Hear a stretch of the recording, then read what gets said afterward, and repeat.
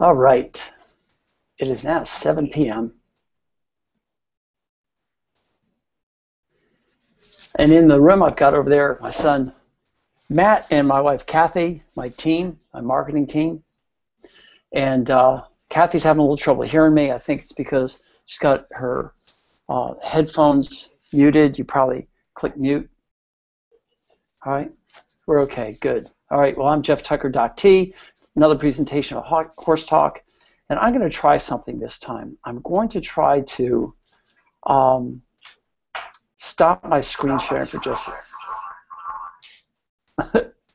Okay, I'm going to stop screen sharing. No, stop screen sharing. Okay, and I think you're supposed to be, there I am. Okay, we set up this really nifty banner in the background. This is all about free horse talks that are on every Sunday, or pardon me, every first Sunday of the month. I just want to let you know that I'm a live person. This is the Horses Advocate, and you can see in the background, thehorsesadvocate.com is my website. And this is the place where we talk about all sorts of things, from lameness to, you know, barn things. I love that. Nutrition, diseases, reproduction, and we've covered a bunch of them. Actually, this is number 11, my 11th Horse Talk, which means it's just been about a year. So, and what's really cool is if you ever want to watch these things, you can go to the equinepractice.com, and then put /horse talk and then a number, anywhere from 1 to 11. You'll see these all. The truth of it, of course, is I only have 11 today, so maybe tomorrow I'll end up putting the rest of the numbers in. But I'm trying to make it easy for everyone to find these things. Today we're going to be talking about dentistry, the top 10 things you should know about teeth. And most of you know that I am, that's what I do. I'm an equine veterinarian, but my practice has been limited just to dentistry since 1998, and I've been actually working on a horse's teeth since my mentor Cornell taught me how to flow teeth in 1983. So 1983 to now is a full 33 years, which is a lot of time, and I've seen over 65,000 horses' mouths, and that's quite a number. So I want you to know that I'm coming to you with some sort of expertise in this, because this is what I do every day. In fact, right now I'm floating approximately 5 horses every day of the year. That's 365 days a year, because I've shared the load with my partner, Melissa, who isn't here right now tonight, night off. But together we share the load, and before she came, I used to do a lot more, about 10 horses a day. So that's where we are. Now I'm going to go back to screen sharing if I can. And I'm going to start ripping through these things. But before, I'll let you know that I've got these 10 things, but some of them are just me talking. I'll come back to this non-screen sharing thing I want to do. And some of them are lots of pictures. And some of them are kind of disgusting pictures. So if you don't have a good stomach, hang in there. All right, here we go. The top 10 things you should know inside your horse's mouth. And I'm just going to run down the list. Horses chew a lot. you may laugh, but that's a really important point that I want to go over. I'm going to do a little bit of math. Oh, that's one thing I wanted to say. If you go to the equinepractice.com /horsetalk11, and if you go there right now, if you can multi-tab and get over there, while listening to me, you can see the outline of my whole talk there. You just scroll down, and obviously don't have the video up because we're just doing that now. That'll be put up later tonight or sometime tomorrow. But the outline is there, so if you want to look at it and follow along, it should be mirrored there. That might up and put it in front of you, you can do that too. But horses chew a lot. Horses are continuous eaters. The purpose of chewing, why do horses' teeth even need floating and how often? A little bit about young horses and old horses, and what else can happen inside the mouth besides sharp points. What are some of the signs of dental problems and the different processes of dentistry and who should perform it? And of course, finally, why do we prefer horsemanship dentistry? All right, so there's the URL, the equinepractice.com /horsetalk11. Later on, maybe by tomorrow, I'll have all the other horse talks 1 through 10 done this way, so it's easy finding. And one of my goals in the next couple of days is to make it a lot easier to find things at the website. So let's start off. Horses chew a lot. These sweet horses I've known for a long time, they're eating a bunch of hay in their mouths. In fact, it took me 5 minutes just to get their head up out of their hay to look at me and take the shot. But I want you to remember this one thing. And in fact, if you fall asleep and don't listen to anything else, I want you to remember this one thing. If a horse is chewing, his teeth need doing. And it's kind of a catchy phrase that comes to me, but what does it exactly mean? Well, a horse chews between 10,000 and 40,000 times every day. So if you take the number that's right in the middle, that's an average of 25,000 times every day. Now, 25,000 times seems like a lot, but let me give you a little bit of a thing, a relationship here. If you take 60 seconds and multiply it by 60 minutes and multiply that number by 24 hours, you're going to find out that there's 86,400 seconds in a day. Now, if each chew takes a horse 1 second to chew, then there's plenty of time in a day for 25,000 chews. It really is about a third of the day. Now, I actually know the woman who did this research. She's a professor emeritus, a VMD, a Pennsylvania graduate of the vet school there, who is a professor emeritus in behavior at Cornell. And she did the study. It's really hard to find. In fact, almost impossible to find. But this is something she wrote, and I believed her. So 25,000 chews a day, I want you to multiply that by 30 days. That's 750,000 chews every month. Now, humans, according to my dentist, chew about 2,000 times a day. I'm not talking about opening and closing your mouth for talking. Obviously, I do a lot of that. But 2,000 chews a day times 30 days is a lot less. And in fact, 2,000 chews a day times 365 days still doesn't equal 750,000 chews that a horse does in a month. And if you multiply that times 6 months, it's 4.5 million chews. And in a year, a horse chews 9 million chews every year. Now, that's a lot of chewing. And if the horse is chewing, the teeth need doing. Please, if you could just remember that point. So here's a picture of a horse skull looking from the bottom up. And you can see the V shape of the mandible. That's the lower jaw, with the nipper teeth or the incisors on your left, and on the right, obviously, is the rest of the head. And it V's out. I want you to notice, in fact, wait a minute. Let me see if I can do something here. This is, I don't know if you guys can see what I'm doing, but there is a way. Let's see. Can you guys see my pointer now? Kath, can you see my pointer? You still can't see my pointer. I've got a ginormous pointer.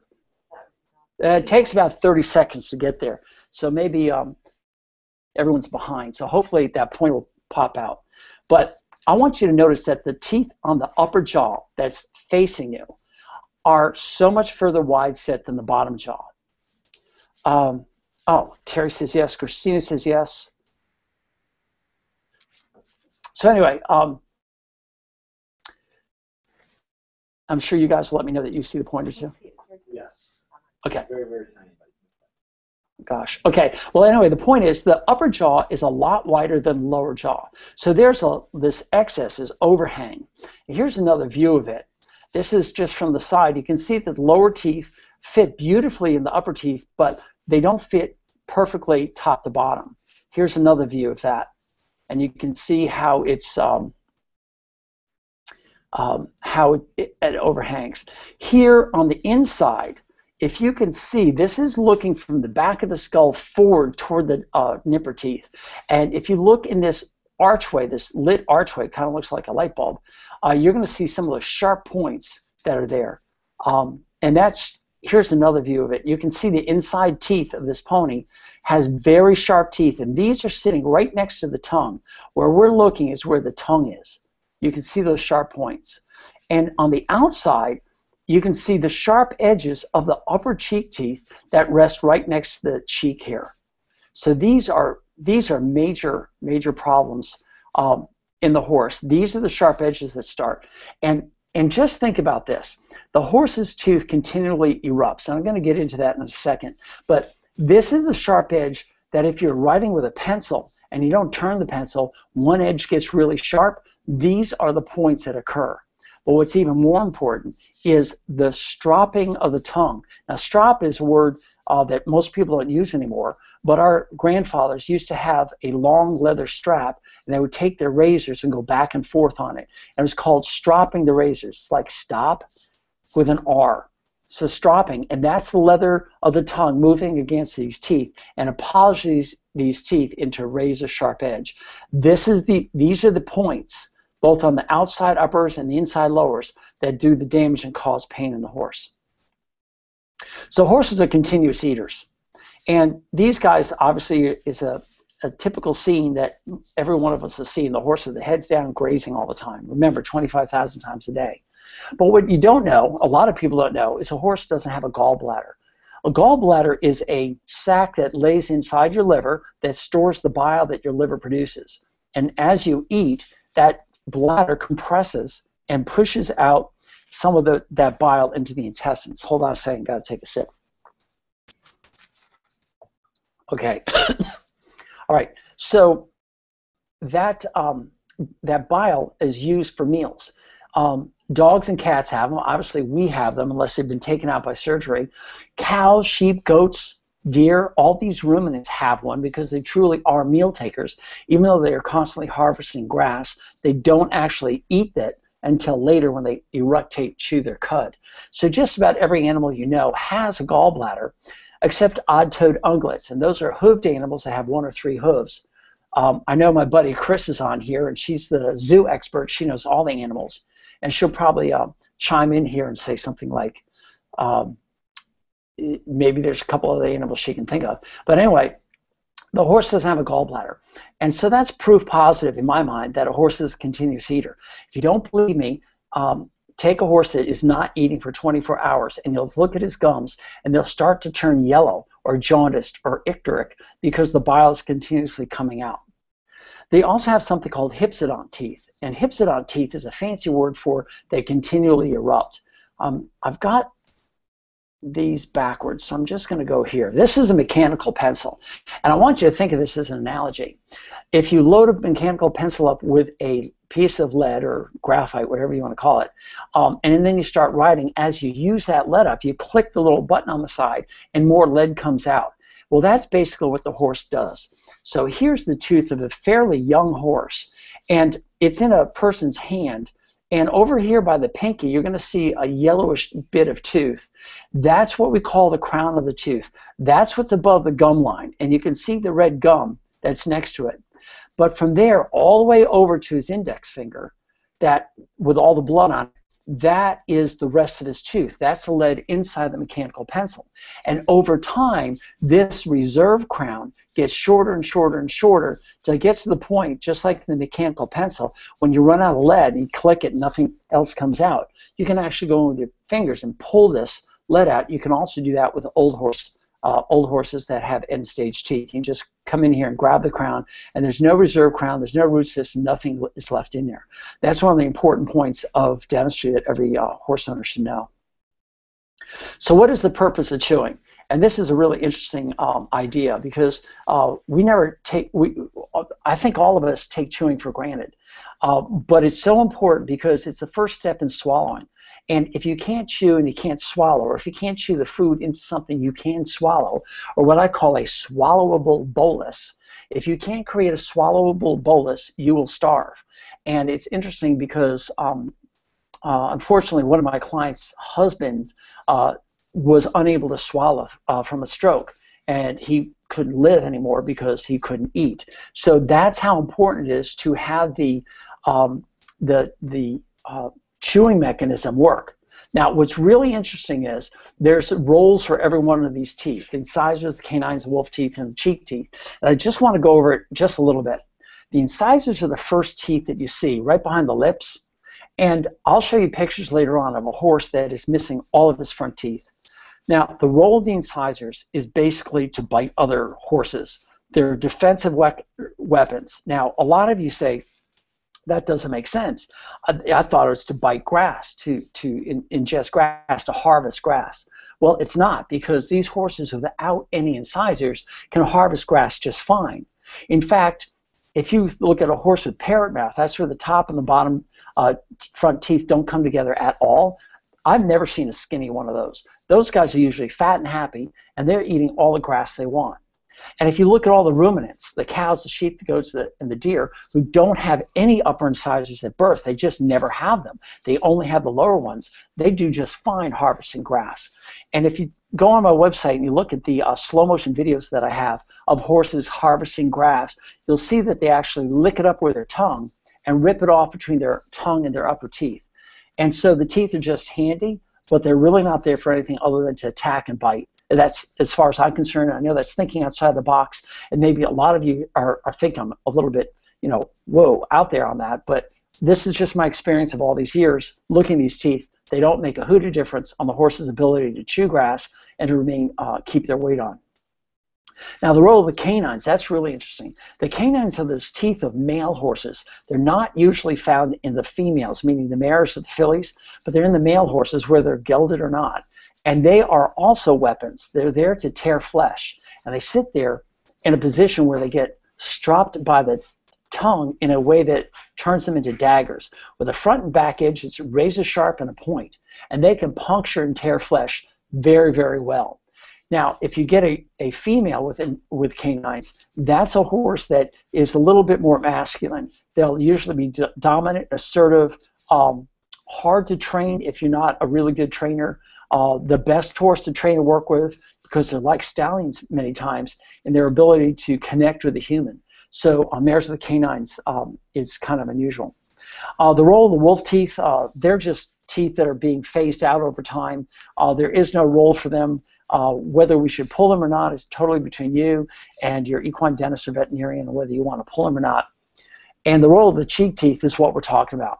They are there to chew and make a bolus. And it's the cheek teeth that have to do all the heavy lifting to grind it. And it's an orchestrated movement. And I forgot to put this in, the purpose of chewing. It's an orchestrated movement between the teeth and the tongue to rotate the bolus of food and get it back from the front teeth to the chewing teeth, and then finally to the place where they can swallow.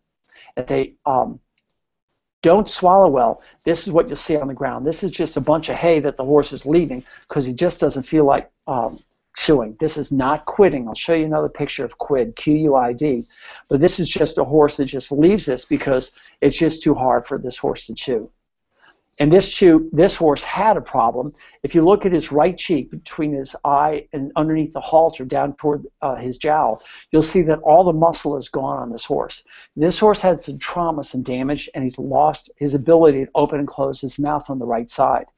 Here's another picture of this horse, and you can see he looks like a skeleton here, and you can see his mouth kind of remains open, but actually, in reality, that's as far as his mouth can open.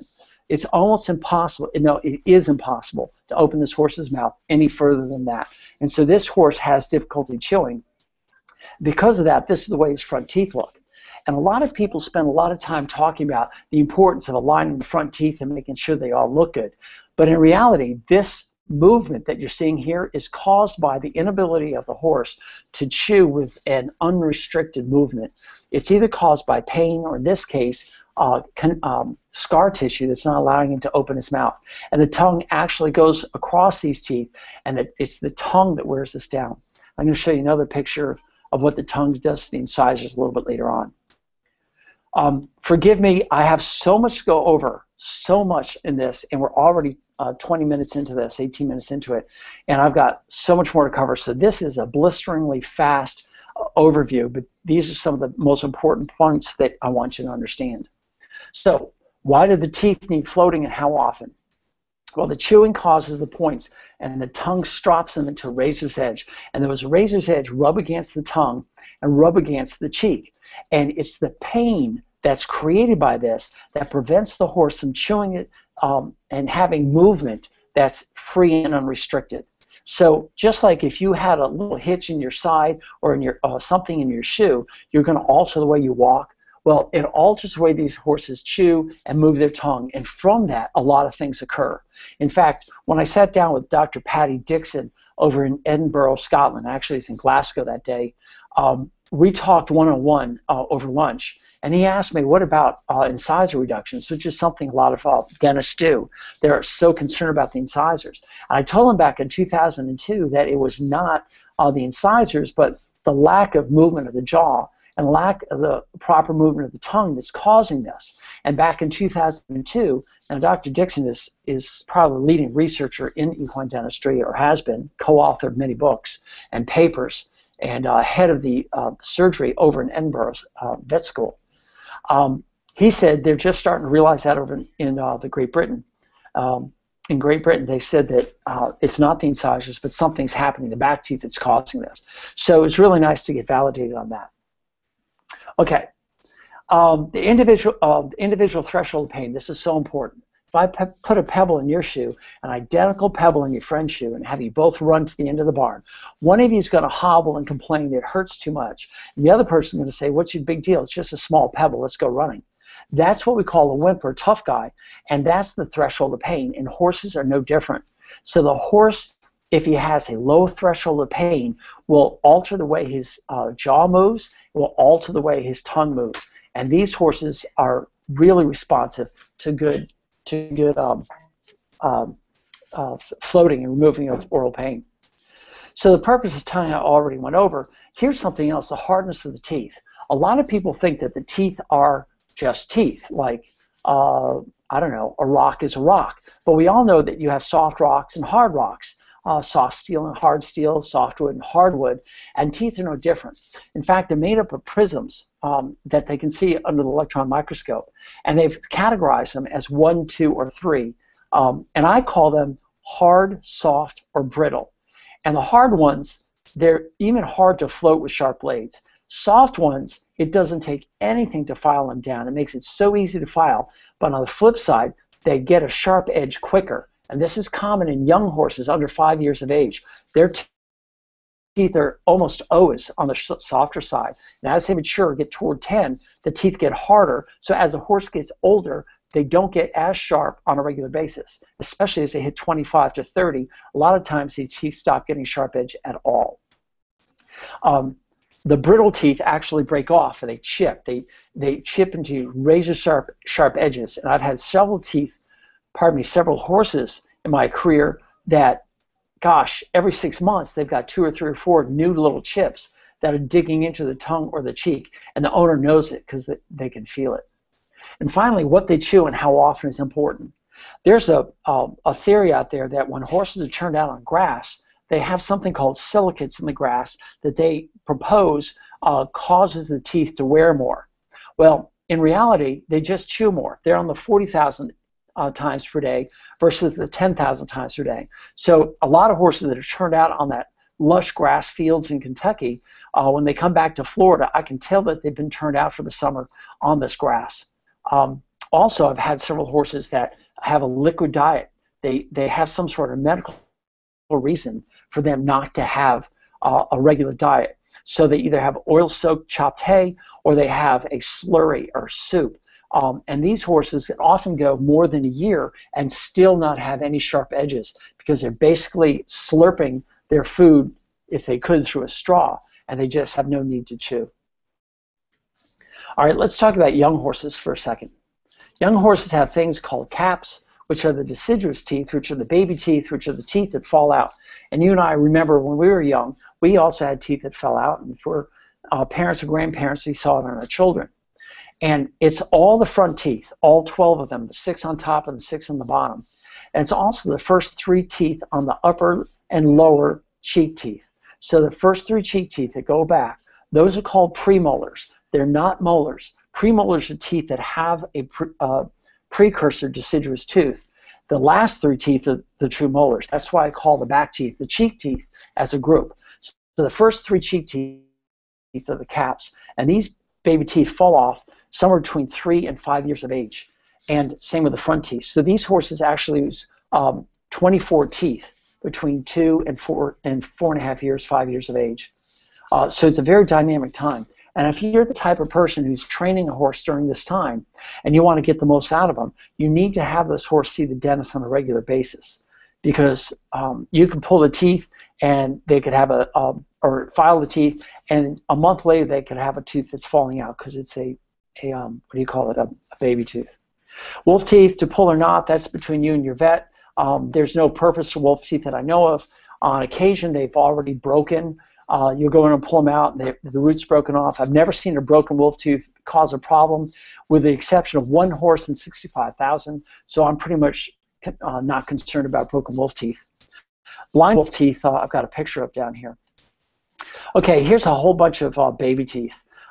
There's 2 columns. This it didn't all come out of one horse. This came out of a bunch of horses at the racetrack.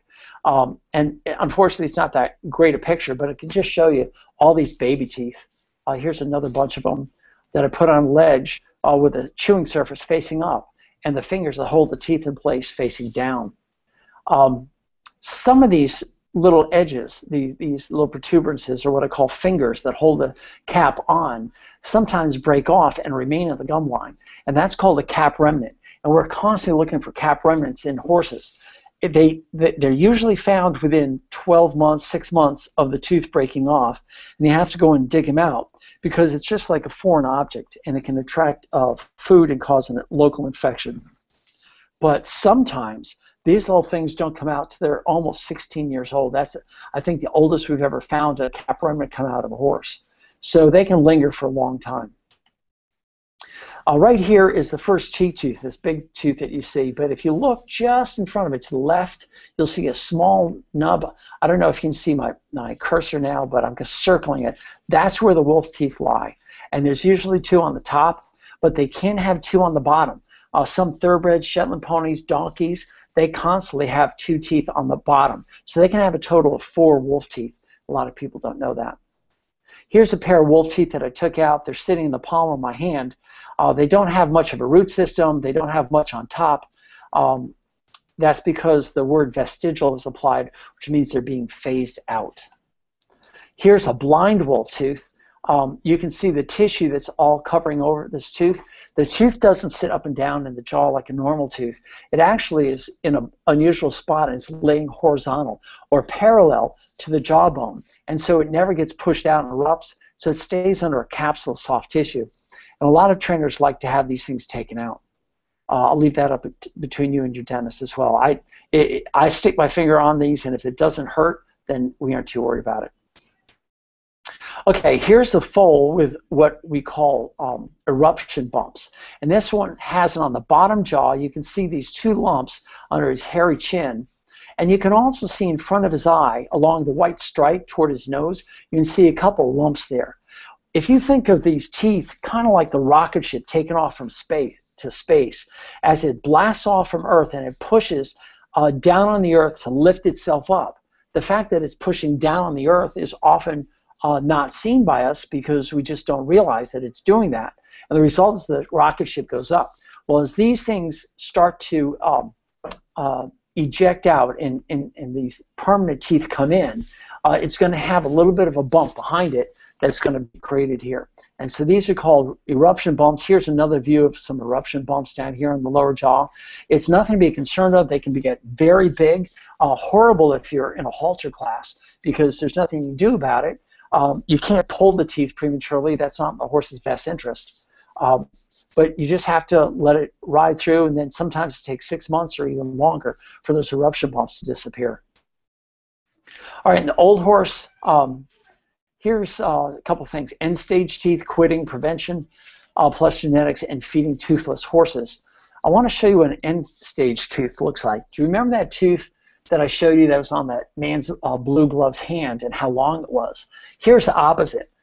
In between the tongs here, the forceps, is what was showing on the horse, and to the right of that, what's in the red, that's just the remainder of the tooth. There's nothing there anymore. So this is another end-stage tooth that came out, and this one was not boiled or prepared. It basically was dead and just hanging out in the horse's mouth, and I was able to pluck this out with my fingers. You can see that there's just nothing attaching this tooth anymore. And horses that have these kind of teeth often do this. Now this is quitting, Q-U-I-D-D-I-N-G, and these are quids that are on the ground. I guess it's an old British term. I have no idea where it came from, but that's a quid, and they're balled up piles of hay sitting on the ground. Old horses notoriously have this. And some of the things a horse can have are end-stage teeth, horribly maintained teeth. A lot of horses' teeth just fall out. Then they have nothing to chew the hay, and you keep giving hay to these horses expecting them to chew it, but they have nothing but gums. So now we have to feed these toothless horses a little bit differently. We have to make something more of a slurry that they can suck down, get very finely chopped hay, soak some hay cubes in water, do something like that to allow the horse to be able to chew things and get it down. Okay, I'm going really fast. We're 30 minutes into this, and I want to go over a couple other things. What else can happen inside the horse's mouth besides sharp points? Okay, here we're going to have a bunch of photographs, and these are always the fun things because it's almost boring to think about all the regular things. But I want you to just pause for a minute and realize if a horse is chewing 25,000 times a day or 9 million times in a year, it's absolutely incredible that these horses can do what they do and live like they do. But we end up putting a bit in their mouth and asking them to do things. And oftentimes these sharp edges can cause a lot of riding problems. And we're going to get into that in a little bit. But I thought I'd throw in a mix here of some what I call problems. All right? And some of these problems are cavities, split teeth, abscessed tooth roots, this fancy thing that I call ugly teeth of old horses, foreign objects, trauma, and ulcers. All right. This is a messy looking mouth, and it's really hard to see what's going on here. It was really cool, but this tooth, the second tooth back, is split up the middle, kind of like if you took a log and put a wedge in it and drove that wedge in and you split the log into firewood. That's what's happening here. I know you can't see it, but I went in there and cleaned out the hay that was stuck between the two teeth. And now that with the hay gone, I went back in, and now you can see a section of tooth is laying right up against the cheek here, and yet all the way to the right is all the rest of the teeth. So that piece of grass had worked its way up in here and had driven a wedge in here and split this tooth. Here's the piece of tooth that I took out that's now lying on the stall, and that's how thin it was. Here's another picture of that tooth between my fingers. That's all that was there. Let me just go back, and now I hope you can see it laying up against the cheek. And this horse was having some trouble chewing, obviously, and this was very easy to take out. What's really interesting to know is as that grass goes up there and wedges this thing apart and splits it, at some point it just snaps off from the healthy tooth that's underneath. And all we have to do is take out this fractured piece, and the rest of the tooth remains healthy and happy. So this is no big deal. I get one of these in every 30 horses I see, somewhere between 20 and 40 horses, but it all depends. Sometimes I see a bunch of them, sometimes I go for a dry spell. But it's pretty common, and this can happen no matter how well you take care of your horse's teeth. But that brings me to another point. Prevention is so important because prevention can allow the tongue to get in here and clean things up. And it's a good thing to note right now how important that tongue is. We talked about its ability to form a bolus by rolling the food around and positioning between the teeth. But we didn't talk about how important the saliva is and the distribution of that saliva, because in the saliva is something called immunoglobulins, and that's the antibodies that get in there and actually kill the bacteria. Because remember, what's inside the mouth is still outside the body. It's a very dirty place. And all the food that's going in there is coming right up off the ground with dirt and bacteria and all sorts of stuff. So we have to start coating this stuff with the weapons that we have to kill it. And that's where the saliva comes in. And the tongue helps distribute it. And if the tongue can't get in there and distribute that saliva, then you're going to get focus of infection. And that was what was happening here. The tongue wasn't able to get in here and clean things up. And that's the important thing.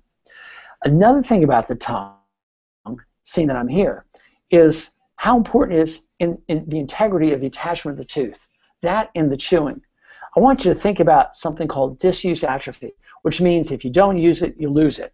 And if you don't use your teeth, they lose that attachment of the tooth in the socket. They actually start to wiggle. And many times I've gone seeing a horse that's 25 years old and older, and they've never seen a dentist, and I come in there and start floating their teeth. They actually wiggle. They rattle. They're loose in the mouth. And I take away the sharp edges, And I'll come back as little as 1 to 2 months later, and I'll go back in and stick my file in there, and those teeth have become firm in sockets. It's kind of like if I came up to you and gently pushed you on your shoulders and did that for 30 days. And as I pushed your shoulders, you pushed back using your core strength in your legs just to resist that gentle pushing that I put on your shoulders. After a month, your core strength would just increase. Your legs would become stronger. That's just the purpose of the tongue. So the tongue has so many things. Sorry, speaking about tongue, I had to wet my whistle. The tongue has so many important structures or functions. It forms a bolus, helps form the bolus. It helps push the food back toward the swallowing point. It stimulates the attachment of the tooth to the socket. It coats the food in saliva to help lubricate it for swallowing. It coats the mouth with saliva to help kill the bacteria, and it gets in there and cleans everything. In fact, if you want to right now, take the tip of your tongue and feel every corner and every edge of your tooth, front, back, top, and bottom. The tongue has such an ability to get around and move around the mouth. It's just incredible. It also has the ability to stay away from something that hurts, like a canker sore, or in this case, a sharp tooth is digging into the cheek or tongue. And when it stays away, that's where a lot of dentistry problems come up. And that, my friends, is the reason why we float teeth right there. All right, this is something called EOTRH. It stands for Equine Odontoclastic Tooth Resorption and Hypercementosis. Now, you don't have to remember that. You can just remember the word I used to use called ugly teeth of old horses. And there's so many ways to look at it, but if you have an older horse, I'd say 15 and certainly 20 on up, that has ugly teeth, it's probably EOTRH. You can have x-rays done. In fact, that's why they came up with the name after taking x-rays. They were able to come up with this tooth resorption idea. But until we were taking x-rays of the mouth, we just called it ugly teeth of old horses. This is the same tooth that I took out of that horse, and it's just a nub. It's all rotted away. There's just nothing to it. Canines never come out of a horse, but when they come out easily, it's cause of EOTRH. The whole tooth is swollen, basically exploding. It affects the canines and also affects the incisors. And this is a really classic and advanced case of EOTRH, where the teeth are starting to erupt out of the mouth. It's loaded with tartar because it's just so painful for the tongue to come in there and clean things that the horse tries to not take care of anything. So you have tartar accumulation on the bottom teeth and on the canines of this horse. And you can see all the material, the food material that's packed between the tooth and the gums. And what's really amazing is, with just some sedation and a little bit of traction, these are all the teeth that we took out of this horse. There's nothing holding them in. They were not healthy. They're not helping the horse. The horse is painful. Now, I'm not going to show you what the horse's mouth looked like right away. I'm going to show you what it looked like several months later. And this is the mouth all healed up. And you can see how nicely it healed. But all the top teeth are gone, and all but one bottom tooth is gone. And the only problem with this, and this is kind of interesting, I want to show you how this horse went around. There's nothing to hold the tongue back. Because all the teeth were gone, this horse, unless he's constantly thinking about it, would just let the tongue hang out. And I have a video of this horse actually harvesting grass with these lack of teeth. He has one lower incisor, and I ask you on the video just to listen because you can just hear the horses ripping up the grass beautifully. He needed no incisors to eat. I want you to put in the back of your mind the fact that this horse's tongue is hanging out because his front teeth are gone. I'm going to go into that toward the end of the lecture about how the horse's teeth in older horses tend to go from vertical to horizontal, and it's basically because the tongue pushes them out that way. We also get foreign objects, and here's a stick that was completely across the hard palate, went from one side of the horse's mouth to the other, and the owner was wondering why the horse is having trouble eating. So here it wasn't dentistry, but it was just a stick that was stuck, and I took that stick out, and the horse needed drugs to take it out. It was really painful, but when I took it out, you could just see the relief on that horse's face. It's just amazing. This is really common. Some horses ball up a ball of hay the size of a golf ball, maybe a little bit smaller, and they tuck it behind their very last teeth in a little place, a little pocket that they make in the cheek, and it just stays there. And I'll go in and it's rolling around. It's just, I don't know if it's a habit or what it is, but I see this very commonly. This is a really interesting finding that Melissa found. Here we had a horse, and she says, "What's this?" And we kind of looked at it, and this is the gum line, the upper jaw. The tongue is on the bottom. You can see kind of the dots of the tongue. And it's not really in focus, and I apologize for that. But there's just something here. So we pinch it with our fingers, and look what came out of that hole. All this, plus there's a couple more, but this came out in the first jaw. That just is amazing. And this is what was left. And actually, you can see the dark hole above the finger, but if you look a little bit up to the left, and I don't know if you can see my cursor going around here, but that's the other hole. It was a pass-through hole that just went right along there. And we've come back and done this horse several times, and in fact, I believe Melissa's going to see it again tomorrow. And every time we go there, it's filled up with hay again. So it doesn't seem to bother the horse at all. This is the tongue that was on the advertisement for this webinar, and this is really interesting. So we have this tongue pulled out pretty far here. It's not hurting the horse, but I wanted to show you this thing. I call it a guitar pick. It was very fascinating, and we didn't know what it was. It was hard, it was thin, and the horse actually really didn't care what it was. And so we started to pick away at it, and as we took the tartar off, we found this metal object that was on the bottom of the tongue. And this is it after it's gone, and it's kind of a bloody mess. And this is what it was. And I had to cut that piece of metal out. But it was a metal staple, and this was the tartar that had been attached to it, and had been there for years. And what was funny was we talked to the owner, a young lady, and I said, "Did you notice anything?" And she said, "No, didn't notice anything at all." Yet that's what was going on. And this is what the tongue looked like 6 months later, all healed up. It's beautiful. The horse just kept moving.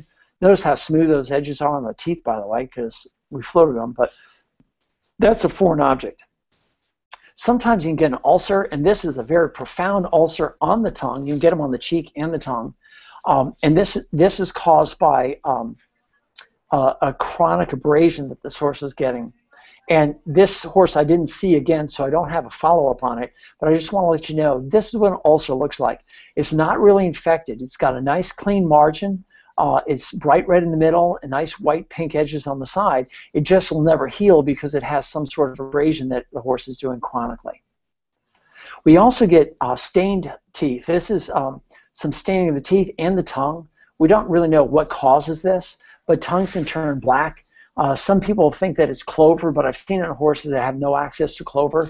But there's got to be some sort of feed that's going on that's turning this this black. And maybe somebody can comment later on this post once I get the video up and tell me what it is.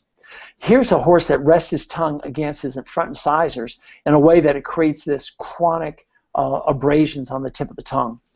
So this is just a small example of some of the things that we've seen go on inside the horse's mouth that almost every time doesn't cause any problems with the horse, except that broken tooth I showed you in the beginning. But all these crazy things that go on, the EOTRH or the guitar pick in the bottom of the staple, these horses seem to do just fine.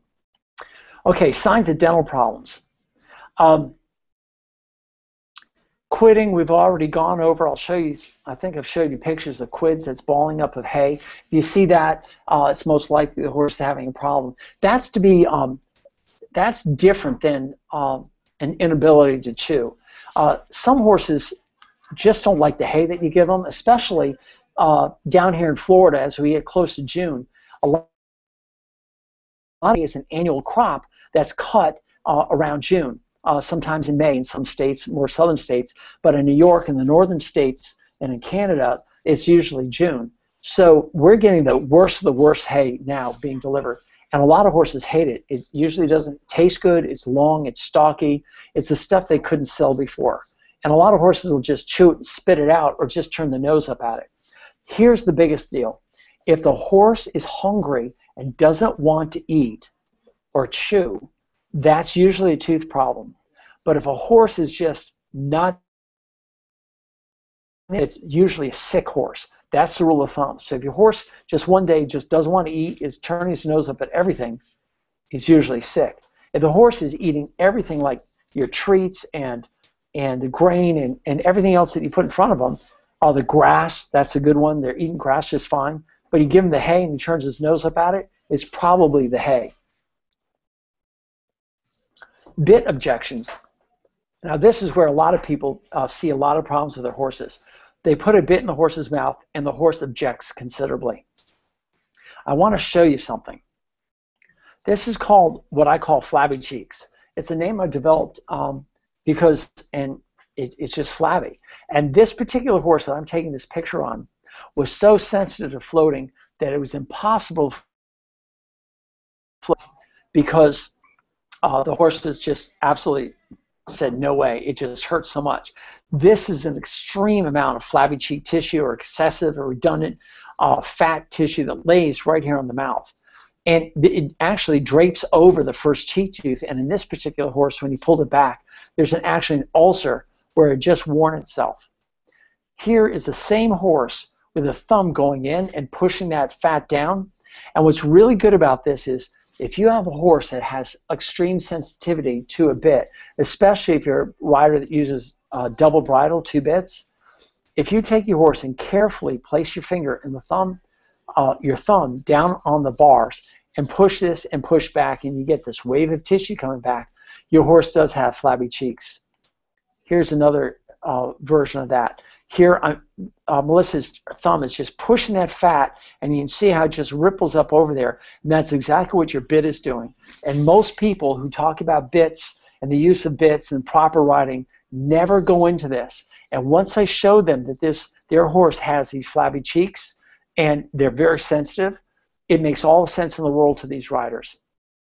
So what we tell people is to use the thinnest diameter bit possible and try to get out of the horse's mouth. Start riding with your seat, not with your hands. And what we try and do is we round up the first cheek tooth to be as round and smooth as possible. A lot of people call that the bit seat, and if you want to call it that, that's fine, but it's because your horse has flabby cheeks. I will tell you that about half the horses we see have it. The other half don't have this. And usually if they're under 5, they don't have it, although on occasion they can. It's usually an older horse thing.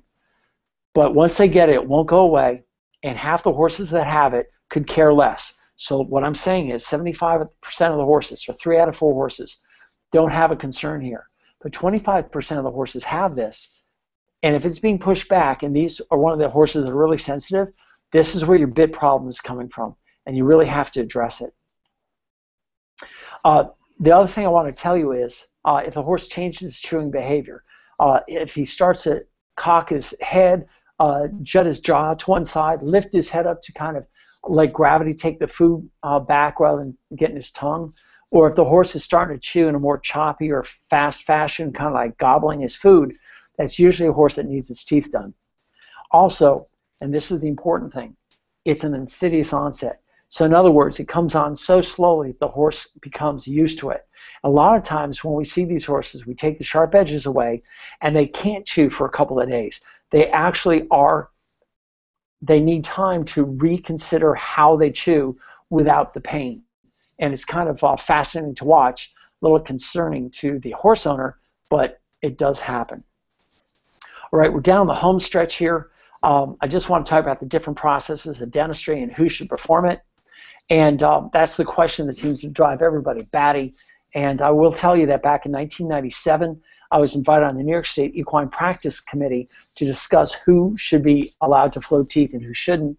And the vets didn't care. The vets didn't know any reason why a veterinarian should do it. Their bottom line was if you're a good veterinarian taking care of things, you don't have time to float teeth.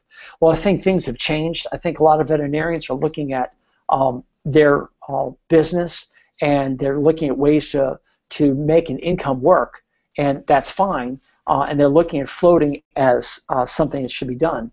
But I believe floating is husbandry, no different than trimming hooves or clipping hair on a horse that can't sweat down here in the summer heat.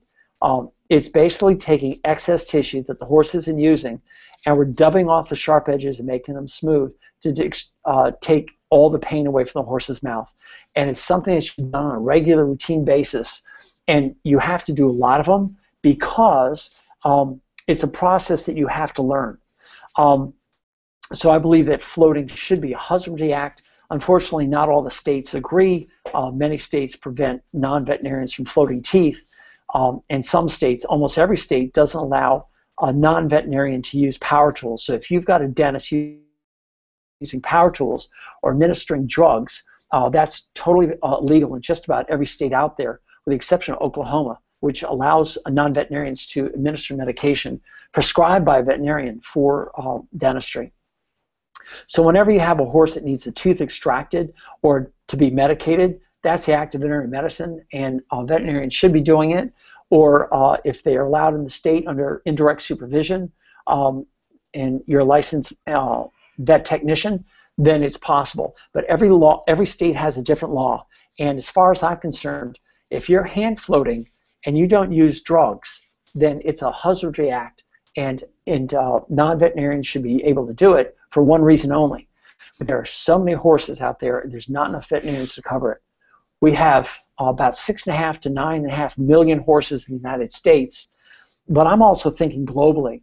There's about 100 to 112 million horses in the United States, depending on who you read, and that's a lot of horses. And according to the AAP, last time at the last AAP meeting, the American Association of Equine Practitioners, they said that 99% of the veterinarians take care of only 10 million horses, asses, and mules in the world. That means there's about 90 to 100 million horses, asses, and mules out there that are only getting 1% of the veterinary care. So I believe that the act of floating teeth is essential to the comfort of the horse and its well-being. And I think more people learn how to float teeth without using drugs, the better off the horses will be. I have written down here, but where's Rome? There's an expression, all roads lead to Rome, and I think that whether you use hand tools or power tools, they're just two different routes to get to the same result. But the problem is there are some dentists and veterinarians who think that the end goal of floating is to adjust and balance and equilibrate the mouth, and others like myself who believe that just take care of the horse's pain and the horse will chew to their level of comfort. That's what I believe my Rome is, and what I do in my practice is to take away all sorts of pain inside the horse's mouth, and I do it using hand floating horsemanship. So no, all dentistry is not the same. There are many different ways to get there. It's whatever you're comfortable with, whether you're comfortable with the vet or the dentist that you have in your area. If they're legal or not, that's totally up to you. And whether they use drugs on every horse that come in there or not, it's totally up to you too. I just prefer to do it another way. Okay, I just want to go over a couple of other things. I've got like 5 more pictures here. I want to talk about the relaxed space. I took 4 pictures of each horse, of 10 horses of each age, between 2 and 30. And so that's something like, I don't know, 800 or 900 pictures or something like that. And I was amazed that I found so many horses with what I call the relaxed space. And there's so many equine dentists out there who have a theory that you have to adjust and balance and equilibrate the mouth because these teeth, these front teeth, come together, and if they don't come together properly, the horse won't be able to chew and not be healthy. But I saw so many horses that in the resting, relaxed place, their teeth didn't come together. Just like you right now, as you're listening to me, you're not clenching your teeth. And a horse is chewing 25,000 times a day. There's only 1/3 of the day. The other 2/3 of the day, he's just resting there with his mouth kind of relaxed like this. So the whole idea of balancing the mouth to prevent temporomandibular joint disease in a horse, to me, sounds a little far-fetched. And that's a whole other subject about TMJ issues, but I want to go into that maybe on another time.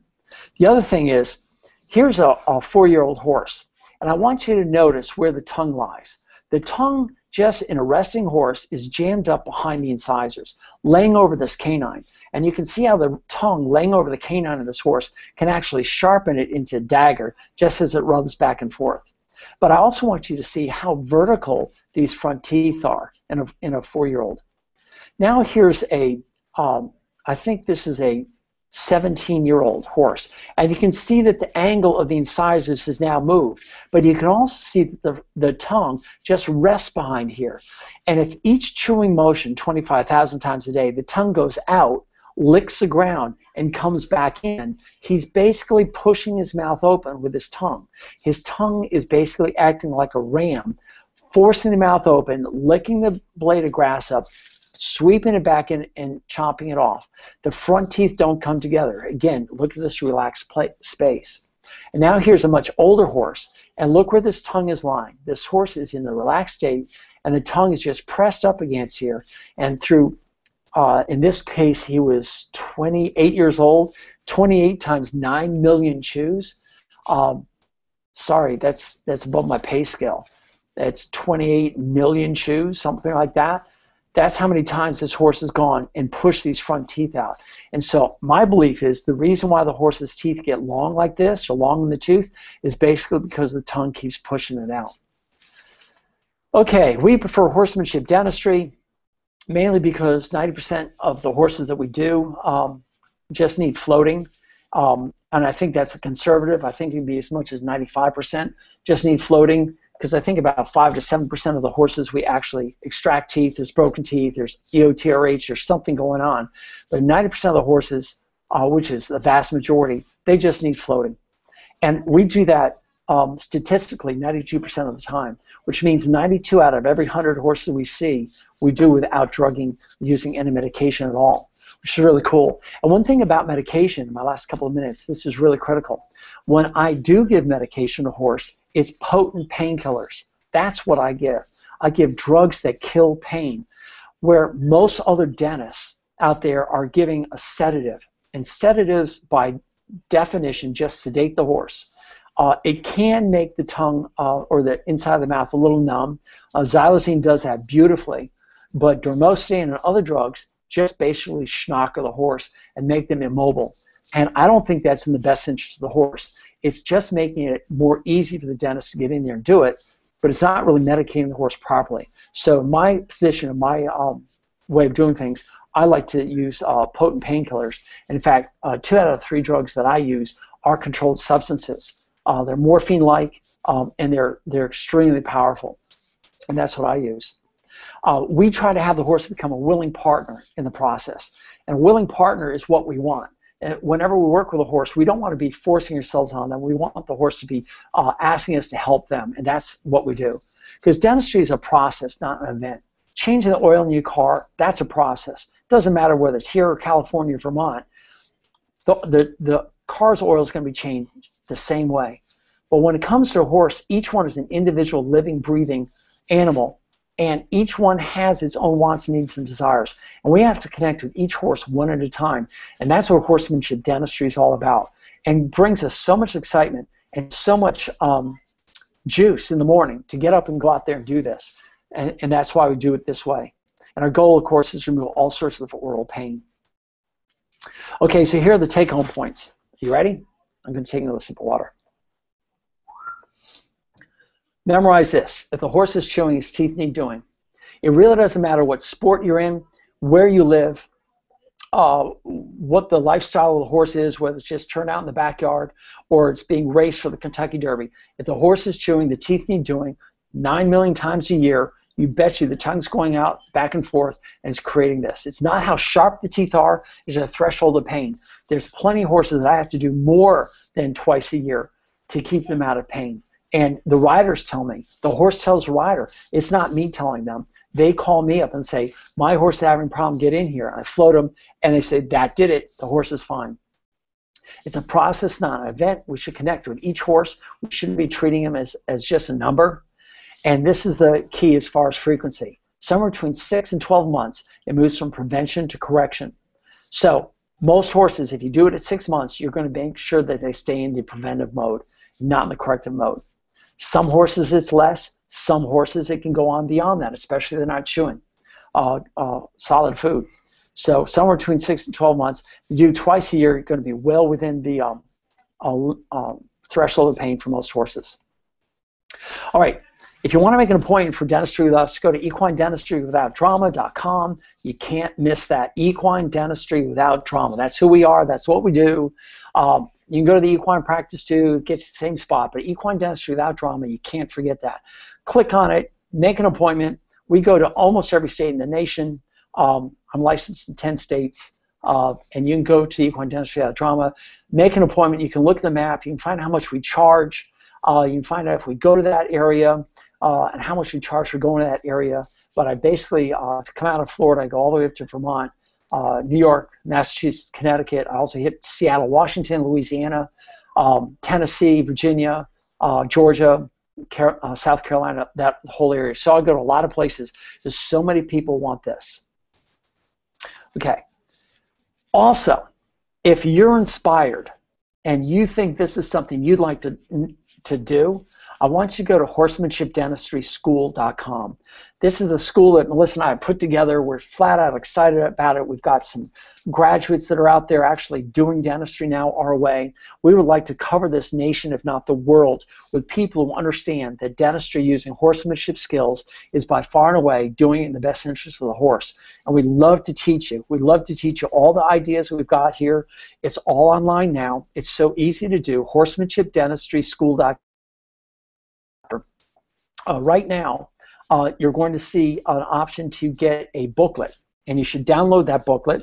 In fact, by the time I think about this, it's supposed to have a little pop-up. I forgot to do that, but it doesn't matter. It's going to pop up, or there's a button right there. Get the booklet. Read about dentistry, horsemanship dentistry. And if you're interested in learning all about what I just taught you right now, everything in this webinar, take the short course. It's called The Essentials of Equine Dentistry, which is an online course. It'll take you maybe 10 hours to do. It has little quizzes in there. It has tons of photographs and everything I've said all spread out so you can really learn this. You become a much better horseman if you do it. That's available for any horseman anywhere who wants to become a good horse owner, or if you just want to test the waters and see if coming to online school would be the way to do it. All right, and don't forget, I've written a bunch of books. Just go to equinepractice.com. Books. The 10 Irrefutable Laws of Horsemanship is something that I wrote that we use every day for connecting with horses. It's awesome. If you don't have it yet, you should be getting it. If you want to hear about my life, I wrote a book called Since the Days of the Romans, my autobiography. If you just like to have some stories, the true and incredible stories of a horse vet, that goes back to my past. All right, so I'm going to open this up to questions if anybody wants to ask them. And I'm going to thank you. And I'm going to stop screen sharing. And I'm going to talk to you guys live. Let's see if I can do this. Stop screen sharing. Any second now. Hey, there I am. Okay, who wants to talk? Who has some questions out there? If you don't have any questions, that's fine. You know, I can go home and do things. Somebody says I'm out of focus. I don't know if that's my brain or there's a smudge. Let me see. I'll grab a napkin here and see if I can just clean off that lens.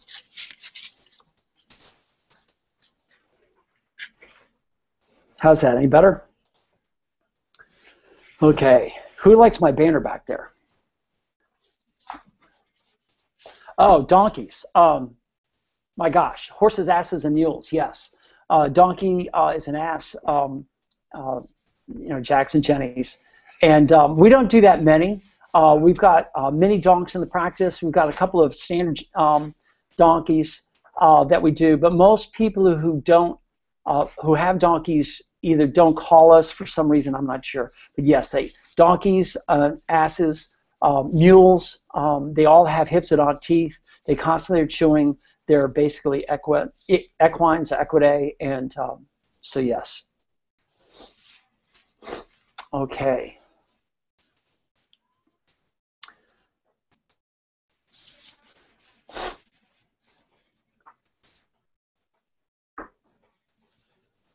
All right, anything else? I go really fast. Obviously, my passion is pretty crazy. Okay, the horse lives long enough. They'll always lose all teeth and require sucked pellets or something similar to their food. That's actually a really good question because No, the answer is no. They don't normally lose their teeth. These horses never would have lived this long, and tens of thousands of years if they all lost their teeth. So yes, the answer is most horses go their full length with their teeth. The difference, though, is how healthy those teeth are. And I've seen a lot of these older horses not lose teeth, but they have loose teeth, a little bit painful, some local infection, and the most common thing is a stale mouth. We have 5 different smells that we've identified in a horse's mouth, and one of them is called stale. And these horses just stop with their tongue, and so they don't clean their mouth out, and they have this kind of stale smell in their mouth. And what I find is, you take some of these old horses, they still have good teeth, but you take those sources of pain away, their tongue starts to move around, the stale smell goes away almost immediately. So that's kind of cool. So yeah, most horses keep their teeth. I will tell you this: there's a genetic possibility that some of these horses' teeth will just lose some of these horses will lose their teeth no matter what. Just like sorry to all our fans out in Great Britain. I mean, that's where I came from 400 years ago. But there are certain genetic traits of people that lose teeth, and other genetic traits where the teeth remain healthy and perfect all their life. And I think that I can see this in some horses, but it's not to a breed, and it's not to an area like just South Florida. I can't put heads or tails, but I see some horses that have had good care and the teeth just rot away, they fall apart. And I think it has to do with the genetics makeup on the prism level of the makeup of the enamel. So I think some horses are just born with weak teeth and they just fall apart. Somebody asked if I come to Arizona. I do have a graduate out in Arizona. I should go out and see her sometime. I'd like to get out there. There's a lot of people in Arizona who have asked me out there, but I just can't go out for 1 or 2 horses. And I'm not licensed in Arizona, so I would have to. Oh, yeah. My wife has reminded me that if you want to put together a seminar or clinic where you have like 15 horses, I will come out and do that. But in Arizona, I'm going to have a veterinarian there who will sponsor me to be legal. And that's just the way it is in Arizona. Okay, let's see. Okay, Terry. See ya. Let's see. If horse is long, I have a 26-year-old. She has promised me to go to 40, so I want to keep her teeth. That reminds me, we just lost a horse in the practice who was, I think, 39 or 40 this past week, and I've been taking care of that horse's teeth for 20 years, and it lost half of its teeth and did just well. Just because a horse loses his teeth, you can keep them fat and happy. In fact, a long time ago, I wrote a blog called Fat and Happy on 8 teeth. And they're supposed to have, let's see, 24 cheek teeth, and this horse had 8 cheek teeth. So 2/3 of its teeth were gone. And it was skin and bones when I got there. So I did a little bit of filing, got things cleaned up. But I spent most of my time teaching this person how to feed the horse with no teeth. And once the guy got it, I came back 6 months later, and this is no lie. I said, "Where's the horse?" They said, "This is the horse." I said, No, this isn't the same pony I did. It's impossible. It was fat and happy, and hair coat was glossy and everything. So yes, remember, the teeth are only there to make a swallowable bolus. And if you can make food swallowable without the teeth, then the horse will be able to swallow the food. If the food can get past the teeth through the throat and get down the belly, they'll live just fine. Okay, can it be a small animal DVM to sponsor you? Yeah, technically. That's what's really funny about these veterinary boards. They're made up mostly of small animal vets who want to make sure that nobody comes in and does dentistry on dogs. But they don't understand horse dentistry, or they hear from their friends who are doing dentistry and horses, and they just want to keep people out. But there are some states that make it very difficult. So if you can find a veterinarian who would like to sponsor me and then put on a clinic, let me know. There's some travel costs getting out to Arizona. I'm in South Florida. But I would love to teach this, especially if there's somebody out there who wants to learn how to do this. That would be great. Great. So Wheels, it looks like I'm coming to Arizona, huh? Okay. is there an age that we should stop floating teeth? Is there any validity to the argument that after mid-teens that the TMJ cannot adjust to changes to the mouths? Okay.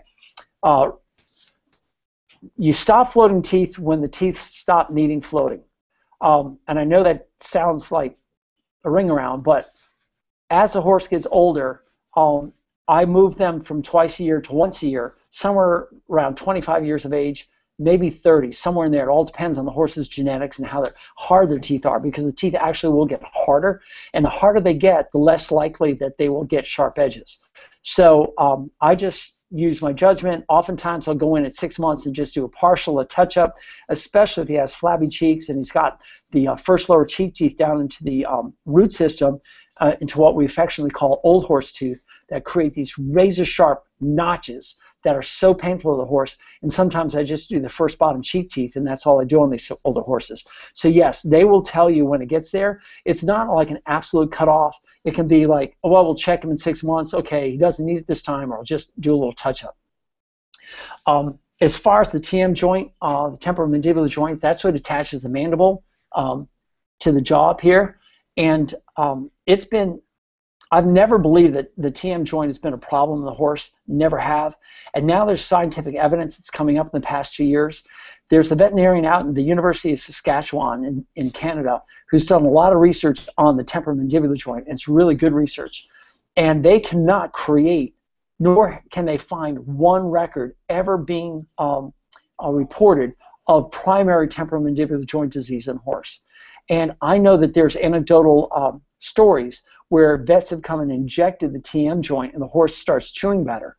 But I'm not too sure where that's coming from, because they've actually taken parts of the jaw out. They've actually injected the jaw with something that causes pain temporarily, and they can't make the horse stop chewing. They can't make the horse painful. The temporomandibular joint moves 25,000 times a day. It is so flexible. And on post-mortem, if there was a problem, we would find textbooks and studies and reports that the TM joint is a problem, and it's not. And if you feel the TM joints below, where the soft tissue, the muscles come together, the connective tissue, in almost every horse, if you feel the horse's left side below, right down in here, it's thicker than if you feel the right side. And I find that interesting. But I also found that horses chew one direction. They chew in a rotating fashion like this. And I call them right-sided chewers or left-sided chewers. And almost every horse that we float is sharper on the left side, almost by definition. On occasion, we'll get the other side. Just like there's a lot of people who are right-handed, and there's some that are left-handed. And they have been able to show that if they inject the TM joint with this noxious agent, they can alter the way the horse chews from being a right-handed chewer to left-handed chewer. I find that fascinating, because I know that once we take the pain of the sharp teeth away, then the horse is allowed to move without restrictions, and that takes all the pain away from the joint. So hopefully that somewhat answers your question. The TM joint is just one of these things that everybody talks about, but there's no proof behind it. I think it's just like anything else that has something that we can remember, like TMJ or Cushing's, it becomes misunderstood so quickly. And now the scientists are getting in there and taking it apart, and they're now agreeing with me. I've only had one horse in 65,000 that had a temporomandibular joint lockup after I floated. And I went back and saw the horse about an hour or so later. And I went there. The horse, I could stick my hand on one side, it was fine. I couldn't stick my hand on the other side, and he was not eating. And I did a quick adjustment of the TM joint, which a chiropractic veterinarian had taught me how to do it. It was instantaneous. It took less than a second to do, and the horse immediately popped his jaw and went right back to eating as if nothing had ever happened. So that's not really temporomandibular joint disease. That's lockup, and we all get that on occasion. Okay, what else can I talk about? Christina, I hope that answered your question. A lot of people will listen to what I have to say, and it's not fitting in what you've heard. There's so much rhetoric out there, so many stories, so many things that are talked about in dentistry that are based in theories that I haven't seen hold up in all the years that I've been doing this, since 1983. So today, this is 33 years, 65,000 horses. And so I've amassed this volume of information that I'm giving to you guys. And okay, somebody wants to know about Cushing's. Yeah, I looked it up. I think I've got it on. I forgot to find out what's the next month. Do you guys have that anywhere? Is that what I've got coming up? Can you guys look that up? Yeah, the Equine Practice /HorseTalk, and then it'll tell what the next one is. It's always the first Sunday of the month. Cushing's. Don't get me started. That's one of my buttons, and obviously this isn't. We're talking about teeth. Okay, we're looking it up, right? Yes. Okay. Be patient, Jeff. Be patient. I hate to leave you hanging. I don't even want to get into that. I mean, I've already gone an hour and 15 minutes. Well, you have 10 irrefutable laws of horsemanship beyond the 10 irrefutable laws. When's Cushing's? August 7th. All right, so that's going to be the August webinar. So you're going to have to wait till August before I tell you all about Cushing's. But I definitely have my thoughts on it that may be different than what you're hearing. But I will tell you this, it's pretty much a pituitary tumor, hypertrophy of the pituitary. We don't know why it's occurred. It's one of the secondary diseases of the pituitary, along with diabetes insipidus and inability to see increase and decrease in daylight. Just because your horse isn't shedding his hair coat doesn't mean he has Cushing's. That's the whole idea. He has pituitary adenoma, and you're treating the pituitary. You're not actually treating the increased ACTH. But that's for August. Next one is going to be revisiting the 10 irrefutable laws of horsemanship, which is a big hit the first time I did it, but I'm going to go a little bit more in depth this time. And I want to talk about how you guys can connect with a horse in 30 seconds, because we as equine dentists don't have 30 days. We don't have 30 minutes. We have 30 seconds to walk up to a horse we've never seen before and introduce our hand and reach all the way back and feel the last cheek teeth with our fingertips, and then slide a file in there and start filing down the teeth. That's what horsemanship dentistry is. If any of you watching this want to know about how to do this, please stop by horsemanshipdentistryschool.com, download the booklet, get the first module, the Essentials of Equine Dentistry, and study it and become part of this movement of horsemanship dentistry as being the best thing for your horse. I want to thank everybody here tonight. If there are no other questions, this is just wonderful. Thanks for all of you sticking around to the end. Last chance, everybody. All right. Good night.